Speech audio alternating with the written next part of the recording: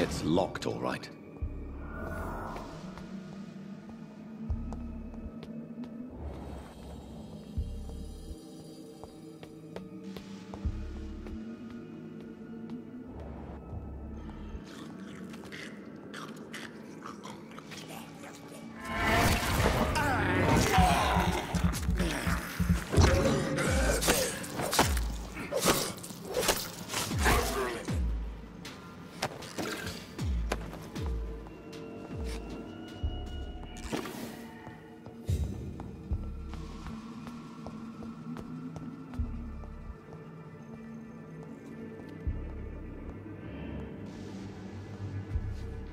Balls of Mars, fortifiers.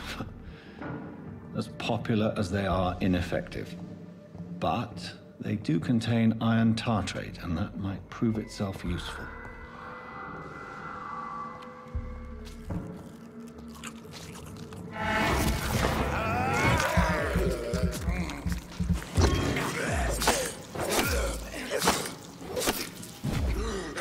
Behavior is similar to the infected William Bishop. Must be the same strain. This sickness moves faster than influenza.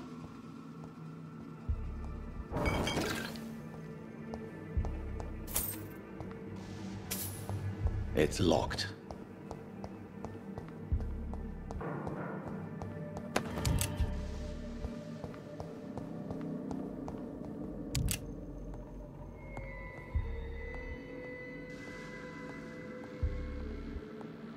This key will surely grant me access to the basement.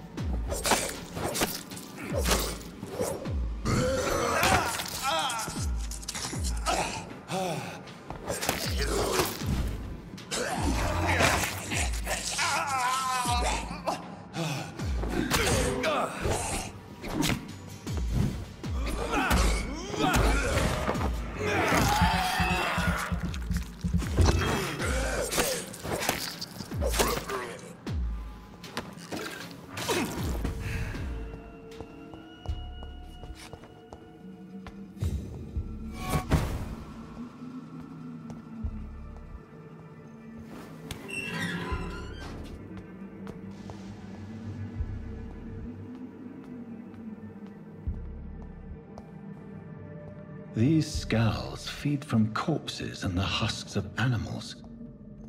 They're not after blood.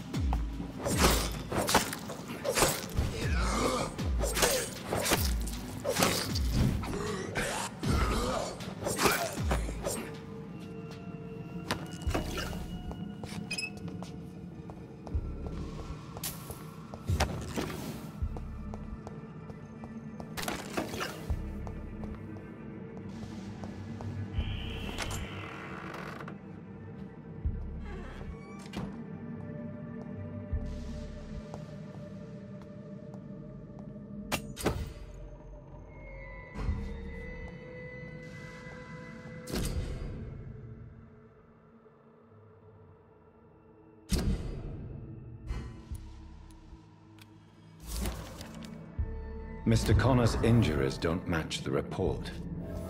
I'd better look into this.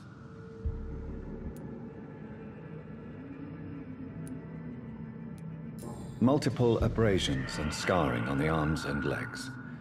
Old and distinctive injuries of a sailor or a fisherman. Traces of a pinkish foam at the corner of the lips.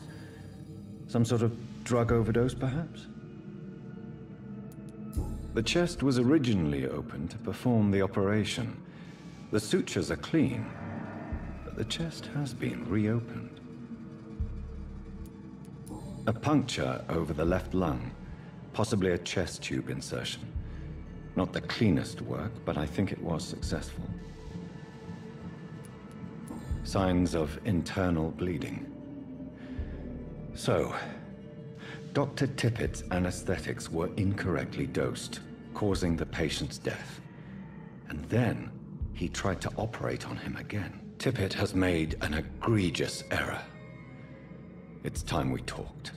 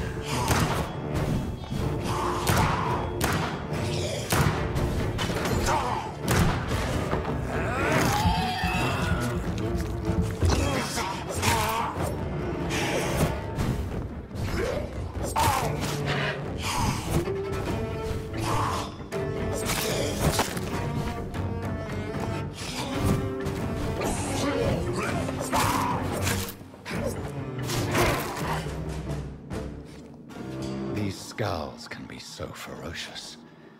I'm not sure I can defeat them without becoming stronger. To drink blood is so tempting. Sodium hypochlorite. Dangerous to administer, but efficient in the proper dosage.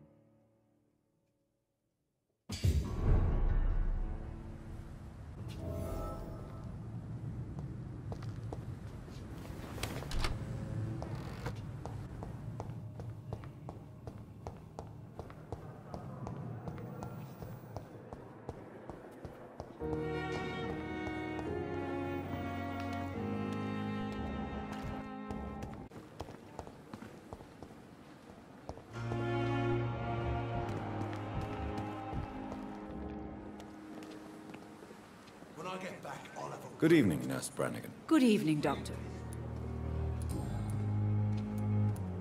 How are things here? Not good, to say the least. We're struggling against an invisible enemy, more lethal than any bullet from a gun. It's hard, Doctor.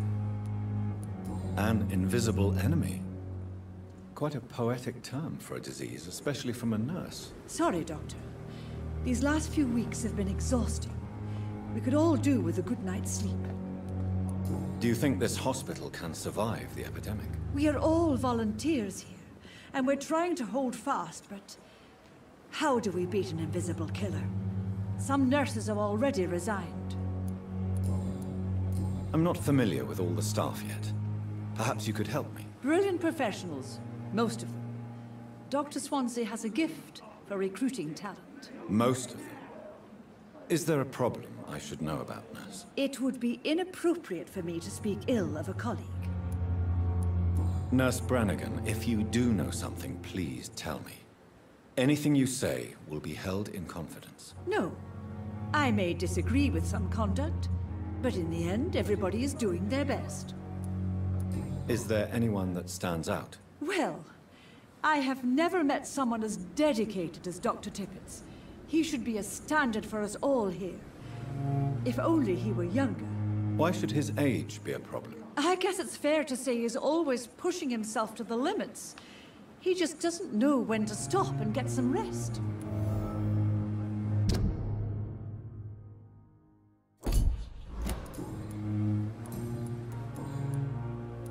Tell me what Dr. Tippett did.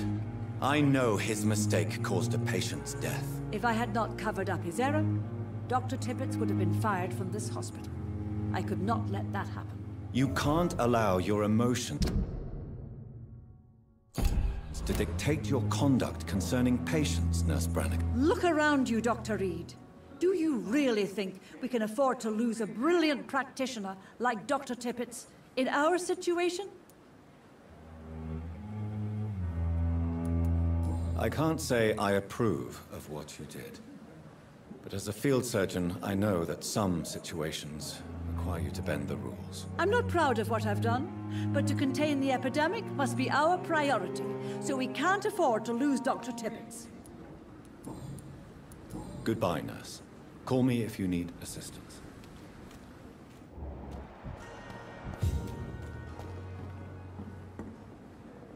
Good evening, Dr. Tippett. Dr. Reid, any good news to share? What is the Pembroke Hospital situation? And please, speak freely. This hospital is not exactly the best of London. I'm sure you are used to working in a better environment. It's more than enough. In any case, the personnel of a hospital are much more important to me than the building. Don't be misled by appearances, Dr. Reid. This hospital does not lack talented people. It just lacks hope. What can you tell me about the staff in the hospital? Some are really good, and others are not so good. But during this troubled period, there is no time for slander. I prefer to focus on the positive character traits. Tell me more about cherished people, then. Nurse Brannigan is a pearl. She is the most helpful and dedicated nurse I've ever worked with. A clever and cheerful woman. You really seem to admire her skills.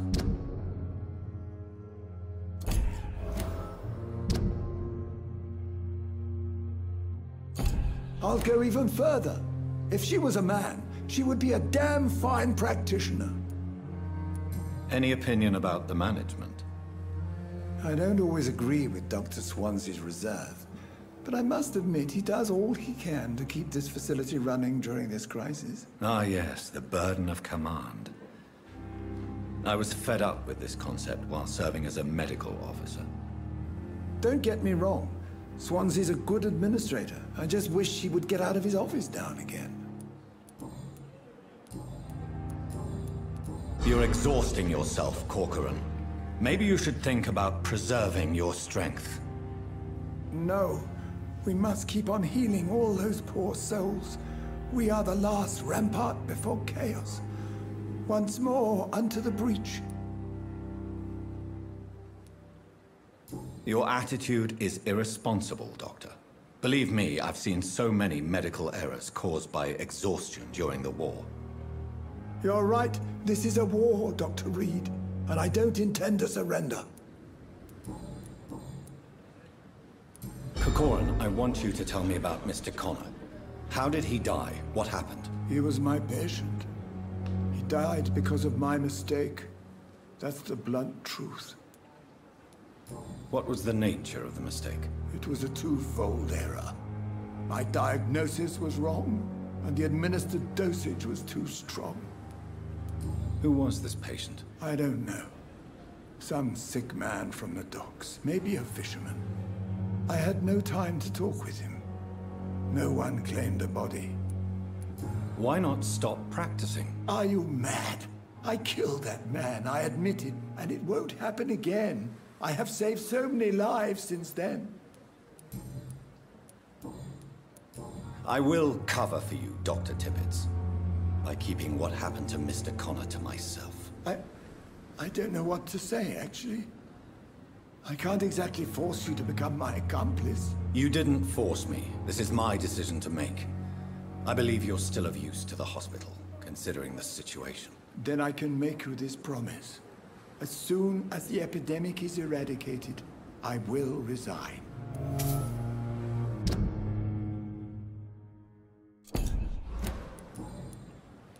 What will you do after your resignation? Do you have a plan? I always fancied visiting Cyprus. Such a beautiful island. I could buy a house there by the sea, read poetry, and wait for death. Goodbye, Dr. Tibbets.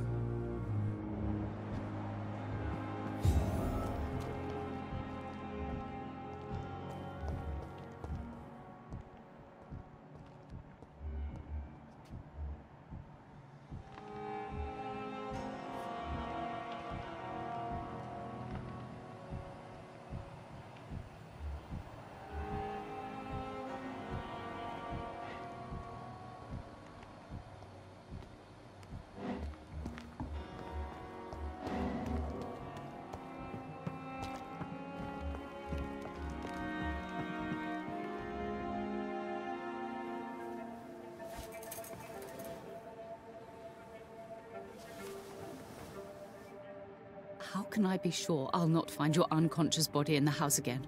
I promise you, you'll not find my unconscious body. For God's sake, how can you say such a thing? How can you refuse to listen? I tried to warn you for so long. No, I won't let my only son die. You promised me you'll stay alive. Your son lied to you, like the whole world lies to us.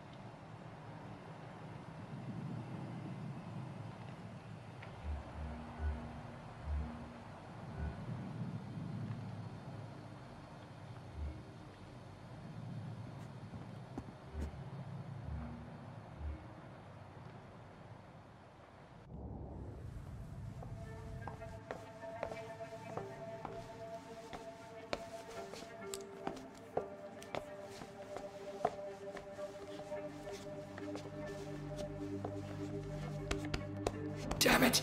Why is this so difficult every time?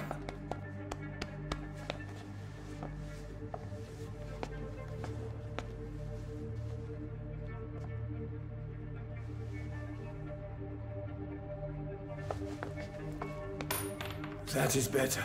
That is better. I will make it through one more night.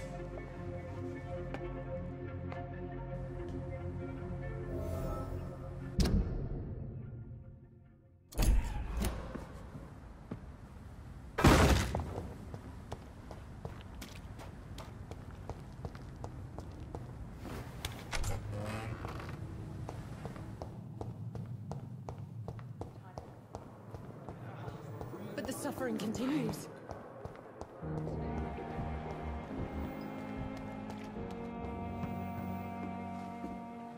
Good evening, Nurse Brannigan. Good evening, Doctor.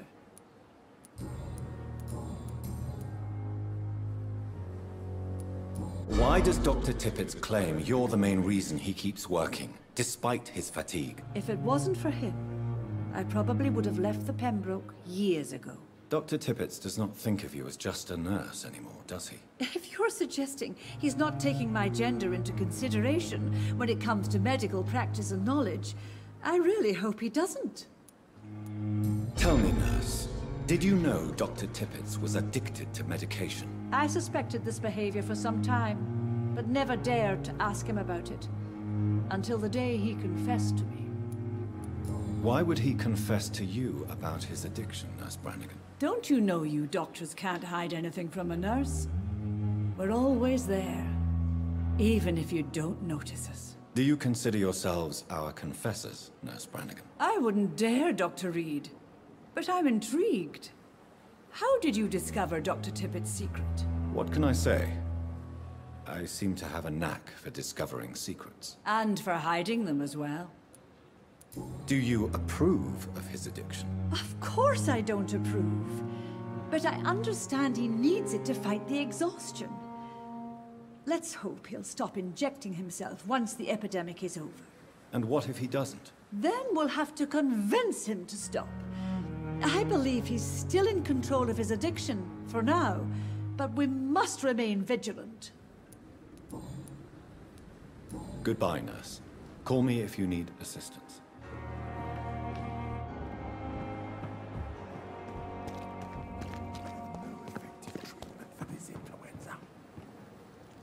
Good evening, Dr. Tippett. Dr. Reid, any good news to share?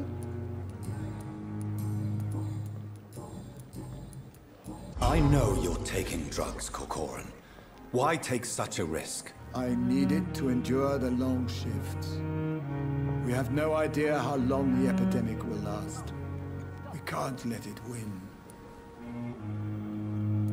I understand the gesture, Doctor.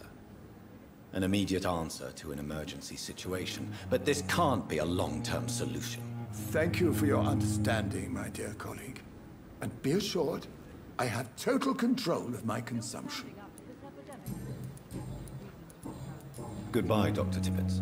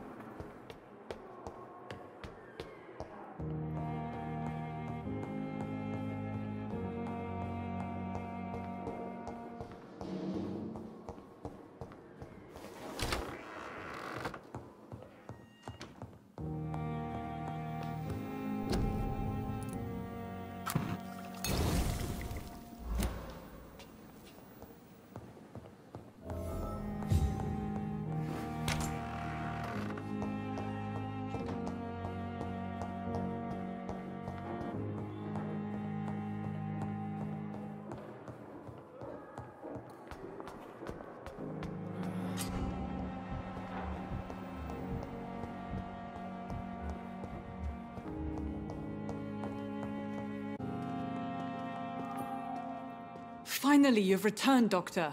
Did you find anything of value? Yes, nurse. You've worked your first miracle, Doctor. Now, this patient here needs immediate treatment. Duty calls. When the storm has passed, I'll show you how to mix the remedy yourself with the same basic ingredients. Many thanks, Doctor. When you've finished, you ought to report to Dr. Swansea in his office. He's been looking for you. Seemed pressing.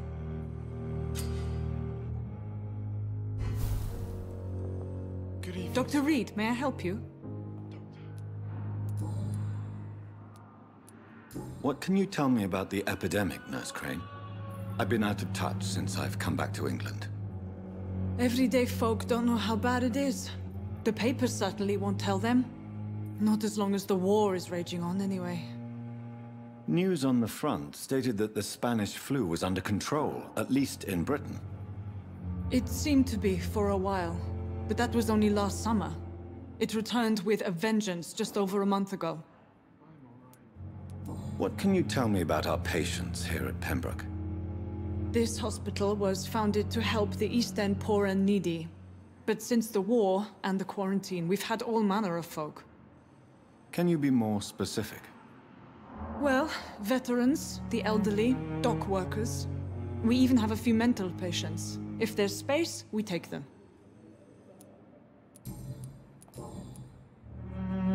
For how long have you been working here, Nurse Crane? I first volunteered at the Pembroke in 1911, a few months after Dr. Swansea was appointed. And before you arrived here? If you must know, this was my first job. Well, Dr. Swansea certainly has confidence in your abilities. Are you in charge of the nursing staff? Not in an official capacity, but the Pembroke doesn't always work above board, so to speak.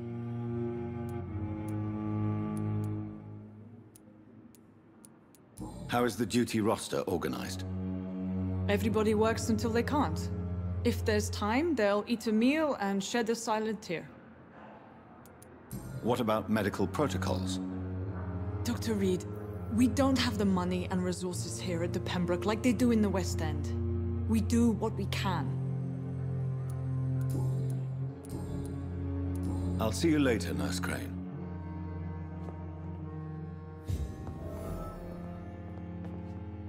Good evening, Mr. Goswick. How are you? I'm okay. Do you need any help? I'm afraid I may, sir. I don't mean to be a burden. You are not a burden, sir. Healing you is my responsibility. And you have my gratitude for that. I have to go now, sir. But don't hesitate to contact me if you need any help. I'm all right. Don't waste your time with me.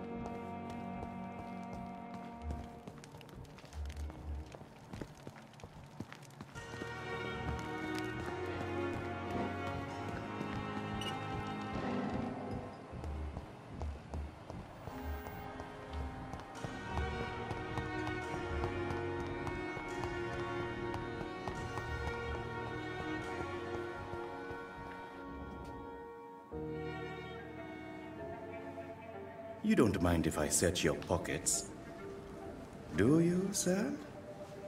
You won't need any of these anyway. I'm not stealing from you, mister. I'm only redistributing your belongings to people who need them more than you. You see, no one has claimed your body, sir, so it would be such a shame to bury you with your valuables. I will not forget you, sir. And I thank you for your generous donation.